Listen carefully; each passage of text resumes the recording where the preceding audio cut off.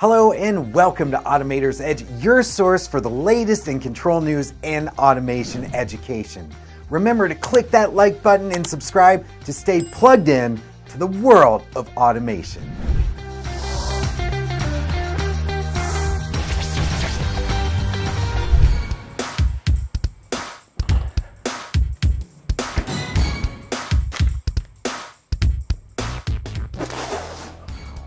Poison? Isn't there any way to eradicate mundane human error? With proper engineering, anything's possible.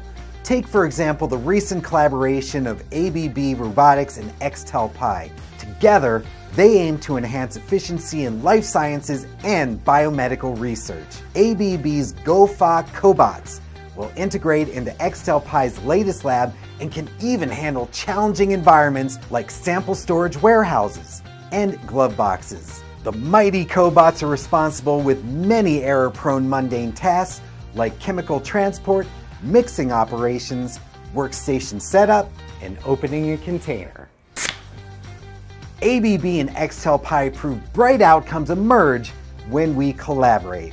And if you need more brightness in your life, stay tuned for our premier product highlight, sponsored by Mouser Electronics. LED the way to innovation. I got a great LED product to highlight today. Altech Corporation Tower Lights with a 70mm diameter offer easy color switching and customizable combinations. The sleek, stackable design features efficient LED technology for bright illumination and extended bulb life. With IP65 protection, these lights accommodate continuous, flashing, and rotary integrated LED modules.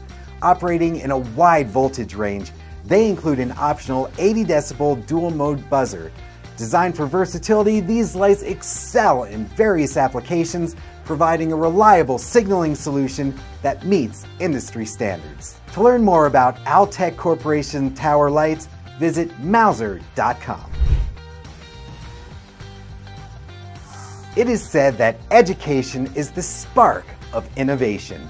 In this spirit, we bring you our educational segment called David's Corner. Take it away, David. Thanks, Andy. You know how when you go to buy a brand new computer, you're always interested in speed. The speed of the processor in gigahertz, the speed of the RAM in gigabytes. But when you go to buy a brand new PLC, the manufacturers don't tell you that kind of information. Why? Are they not interested in how quickly the PLC can respond? Of course they are, it's really important. But in a PLC, the concept is very different. Since a PLC only performs one logical series of instructions, what the manufacturers will provide you with instead is the amount of time that each instruction takes. The input, output instructions, the math instructions. You simply have to measure how many instructions are in your program and multiply those by the amount of time that each respective instruction takes. Once you know that information, you can figure out the cycle time of your PLC.